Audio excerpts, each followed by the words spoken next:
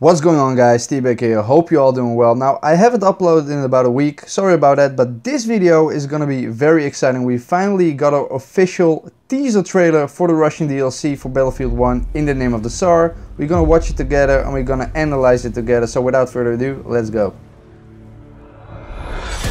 As you can see here, we got a new melee weapon, a new knife, some Russian knife. Looks pretty cool. That's the first thing I noticed. Let's go. Obviously winter maps, snow maps, looks awesome. It seems very open, so this is gonna be sniper's heaven, I presume.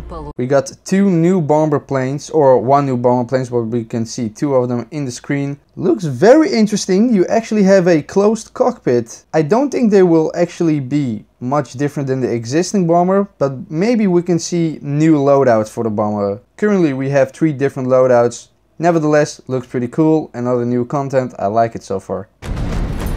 What we can see here is the new bomber, as I said. Plus, this is most likely the Mosin Nagant, first person, awesome. Like we said, it was pretty much confirmed, but it's nice to see it. It looks awesome. We got on one of the maps the confirmed Behemoth, which is just a regular, I believe a regular, it got a cool camo on it. Not sure if it's the existing pre-order bonus camo, but it looks very cool.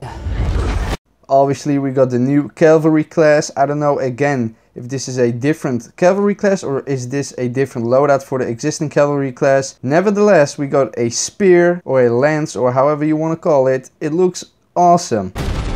We got the MG14 Parabellum. This already was in one of the concept art designs. You can see it in this image. This guy is holding this gun. So again, first person gameplay. Looks pretty awesome. Hey guys, you see this? This is the Remington 1900 double-barreled shotgun. Already made a video on it, gonna link it down in the description below. Also, at the background, I don't know if you noticed, first of all, we have a flying Hewitt, but we do have some old mortar cannons, or I don't know what exactly those are. It could be just a prop, maybe not playable, but it would be cool if they were playable. I reckon they don't actually, maybe it's just an in-game prop.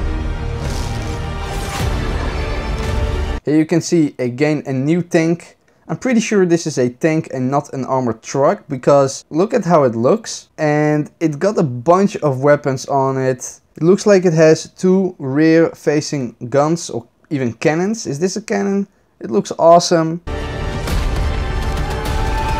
And we got this brutal clip of this cavalry class just penetrating this guy with his lance or spear.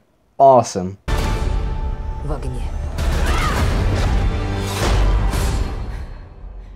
It says here the most extensive Battlefield 1 expansion yet, or the most extensive Battlefield expansion yet. And I tell you what they mean by it. This is the biggest front of World War I. And with it, we're bringing you 6 new maps, 6 new maps, 6 new maps. We're gonna get 6 new maps. Yes, you heard that correctly. We got 6 new maps, which is freaking awesome. As you all know, most DLCs got 4 new maps, and in the name of the Tsar DLC, we're gonna get 6 new maps. So that's pretty awesome in my opinion. Very good move on DICE's part because everybody's complaining about the lack of content and stuff like that. So adding 6 new maps with the new DLC is a very good move by them. So yeah guys, that was the trailer. Looks freaking amazing. Can't wait to play it. Bad thing is, we're gonna get it in September. September is so far away. So I guess they kind of compensated for the fact they're gonna bring 6 new maps, but a couple of things I want to add as well. The cavalry class is called the Hussar Cavalry. And obviously the Women's Battalion of Death, which most likely is gonna be the scout players. They also announced a lot of new assignments and specializations. What they exactly mean by that, we have to wait and see. Hope you guys enjoyed the video, this quick little breakdown. If you have any information that I have missed, please put it in the comments below. And let me know what you think of this trailer. It looks pretty amazing. I'm gonna leave the link to the original trailer in the description below. With that being said, please leave a like on the video. Really helps the channel out. Also subscribe if you're new around here. You definitely want to do that. And I see you guys next time.